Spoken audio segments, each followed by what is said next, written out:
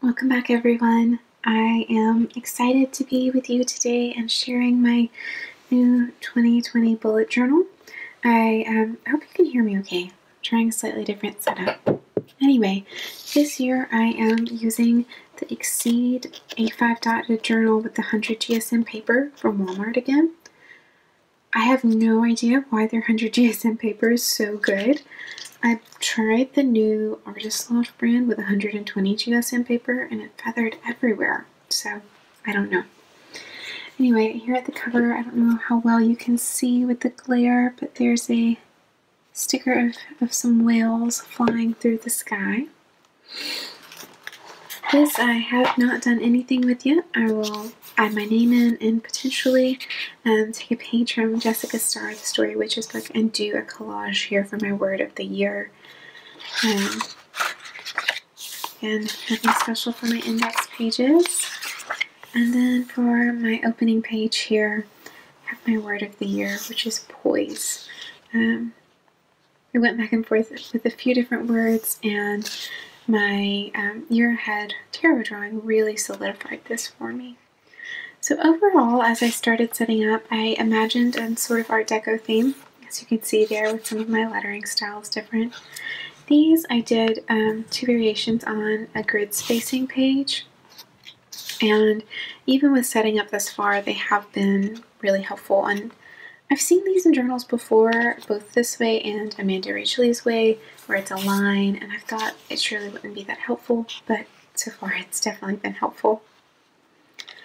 This spread here, you'll notice I have a lot in pencil still. This is my goals calendar for 2020.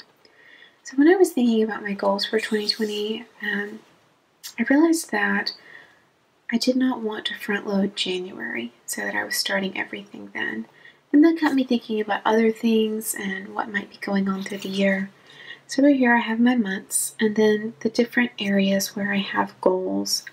And I have tentatively divided out what will be going on in each month for each goal. So over here for art and craft, I want to take an online class in January.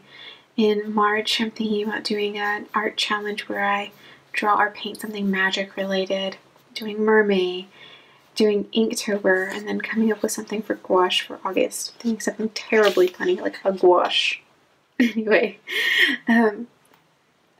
if you are still deciding your goals, this might be an interesting way for you to kind of look at where the busy times in your year are going to be. Next, I have my year ahead spread. The metallics here are with the Uniball Signo in 1mm size. I don't know.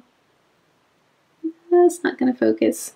There we go. So I have both the gold and the silver. I got these years ago, but they are still going strong. Down here, these, I actually pulled this design from a book of lettering ideas of Art Deco period. The gray inside is this N75 gray, and the white is a jelly roll ballpoint pen.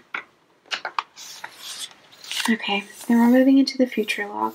This is a little different than I've done in the past. I'm hoping that having the days this way will help me.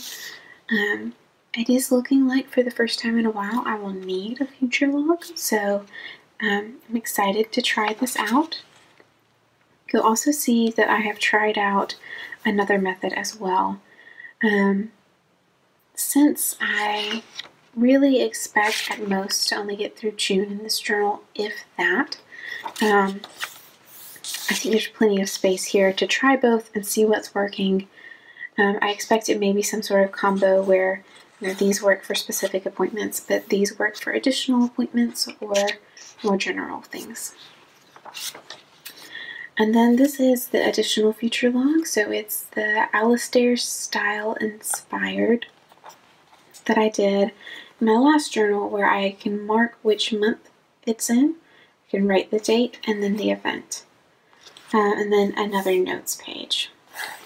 I was really disappointed with these headers. I spent a lot of time drawing out this pattern, and I picked out 3 different colors with my Crayola Super Tips, but once I actually got to putting them on, two of the colors look almost identical, which is a bummer. Moving on, I have my reading tracker. So I've gone ahead and drawn in 54 books, thinking I'll probably set a reading goal of 50 books this year, but I wanted a few extras. Definitely in 2019, there were a few books I put on my list that I didn't finish, so I want space for that. And then down here, I will add in a color code for what genre they're in. This page I have left just in case I go over 54 books and want to keep drawing. Don't expect I'll do that in the space of this journal, but who knows. And I also have this space open for book suggestions and a sort of TBR list. These, you'll notice, I have not drawn in yet. I am still sorting out what sort of new cleaning schedule I want to implement for 2020. So these two spreads will be dedicated to laying that out for me. This next spread is for my writing. And you'll see I have the whole year, and then in gold a W, and in black an O. Well, it's actually not black, it's, yeah, you can see a little of the sheen there. Yay!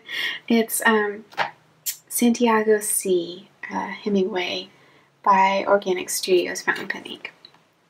Anyway, one of my goals for 2020 is to write every day, with the understanding that I'm actually shooting for something like 80% of days having written, or have an O here for editing or revising, things like that, where it's writing, but it isn't words being added necessarily. And then I have an additional notes page over here. I may add in some checkboxes for other goals. We shall see. Next up is my house check-in. So as before, this is my birth chart. A little personal, I know. And I have the internal half in a dark color and the external half in a light color. And what I've written in here is just how I'm feeling about each of these 12 areas of my life. And then over here and onto here, I've written what I want those areas of my life to be like. So you may be wondering, why did I take the time to put in these planets?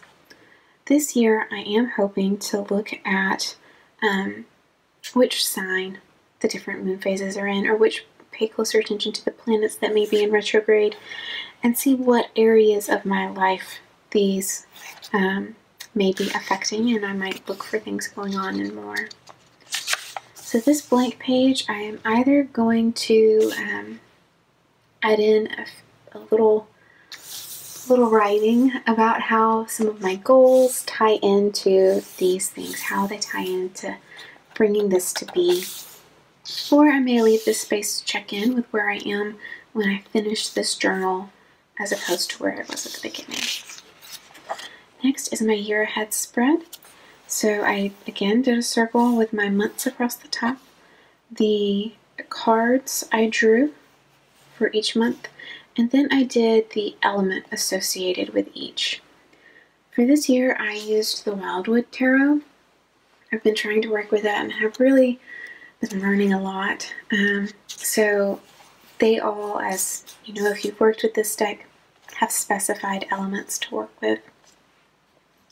Down here I have my general card for the year, and then an animal card for the year, and this is the Wild Unknown Animal Spirit Oracle. Over here you'll see I have the letter for each month.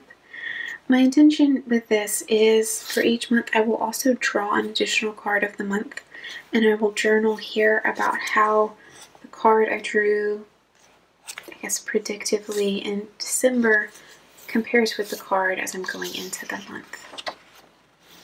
And then on this page I have my 2 cards of the year, and I will do a little journaling on those after I share this with you. And then I just scanned in and printed out my 2 overview cards of the year to take some inspiration from and enjoyed looking at them a little more. Okay, this next spread looks a little funny, and I will explain why. So, I am going to endeavor to amp back into my physical health routine. And a few years ago, I was really struggling with that. And in another bullet journal, I did a tracker for walking to Mordor.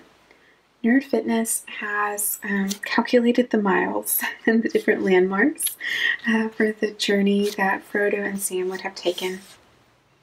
And I have drawn out this tracker with each of the mile markers, and I have it in phases.